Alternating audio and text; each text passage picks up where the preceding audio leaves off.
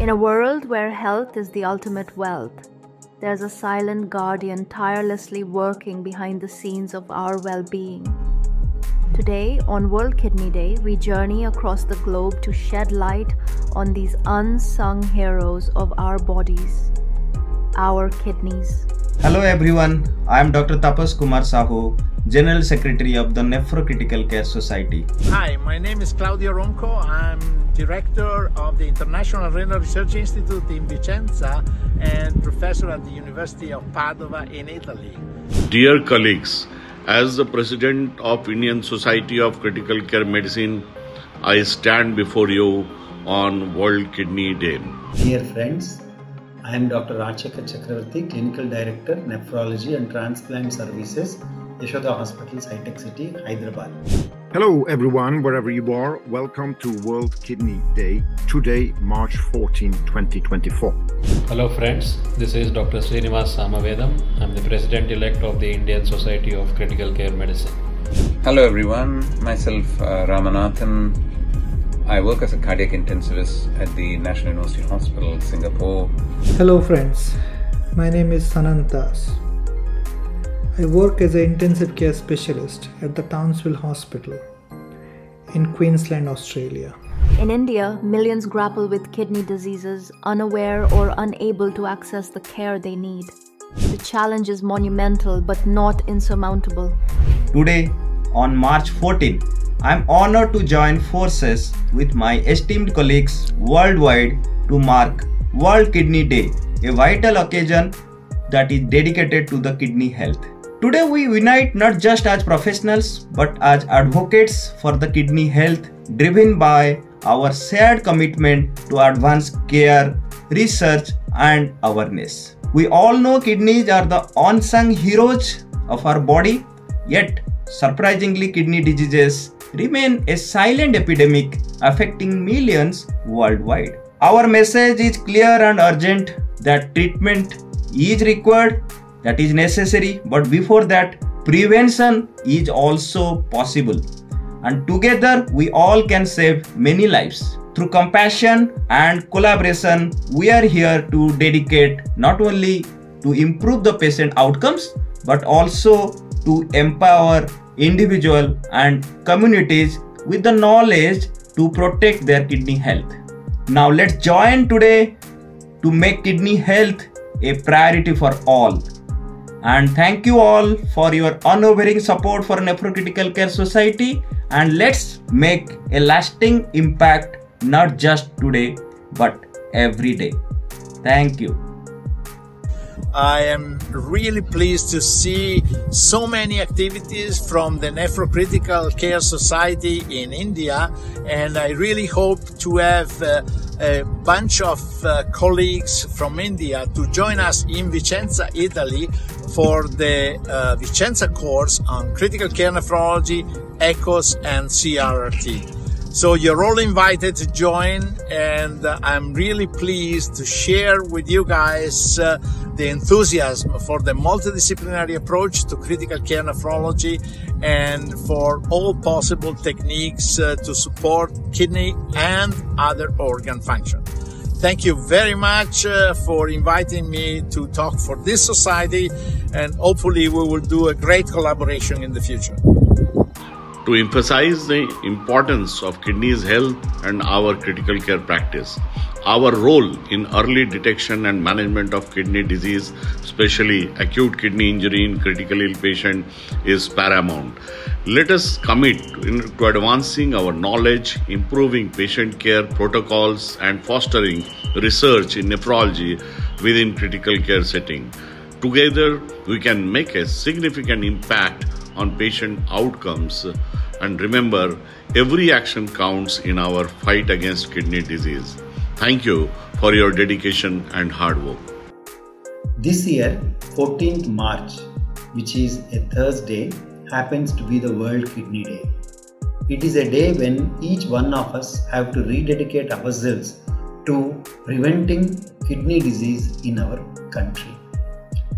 Among the non-communicable diseases, kidney disease today is a major concern for everybody in the country both young and old. The present understanding is that 17% of our population has chronic kidney disease. Awareness of kidney disease and the knowledge that it is a huge burden in our community is extremely important as a first step. Once we know the burden of the disease, we have to identify people who have kidney disease early. This enables us to prevent progression of kidney disease from one stage to another stage. One of the important things for us doctors who are working in the ICUs is all acute kidney disease that we see is going to become chronic kidney disease tomorrow. When you pick up acute kidney injury, when you start treating acute kidney injury in the ICU, and how you manage acute kidney injury in the ICU is going to dictate the burden of CKD in the community. This is extremely clear now. Whatever we do to mitigate AKI will help reduce the CKD burden in the community. Thank you very much. And we do need to break some bad habits now and then. Look at this patient with abdominal sepsis coming into the ICU, getting a bag of saline because of a drop in blood pressure, drop in urine output, a drop in CVP. At the end of the day, the patient may have received 5 liters of saline. Why? Because it's just a reflex. Whenever something goes wrong, we give some fluids. On day 2, we see an increase in serum creatinine. And on day 4, further increase, drop in urine output, and the patient is put on CVVH. And then by day 7, there is sudden cardiac arrest because of mesenteric ischemia and abdominal compartment syndrome, because abdominal pressure kills. But the question is, did you measure abdominal pressure? And are you aware that increased intra-abdominal pressure can cause AKI? So did you do everything to prevent AKI in your patient? Urine output and intra-abdominal pressure are the 6th and the 7th vital sign. Think about that and join the Abdominal Compartment Society. Enjoy World Kidney Day. The world observes World Kidney Day on the 14th of March every year. The health of the kidney determines the health of the individual, and this fact is probably more relevant in an intensive care unit than anywhere else in a hospitalized environment. Acute kidney injury is one of the more frequent organ dysfunctions that we as intensivists handle while managing a patient with critical illness. The onset of AKI and its duration have an impact on the ultimate outcome of patients in the intensive care unit.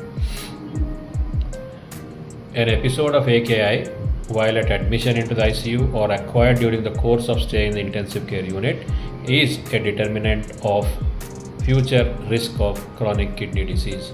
Therefore, it is probably no longer acute kidney injury we will talk about, but acute kidney disease. The availability of imaging techniques like VEXAS and biomarkers probably will help us in identifying the structural damage to the kidney and its components much earlier than when the functional markers become deranged. That will be the next paradigm shift in the management of acute kidney injury.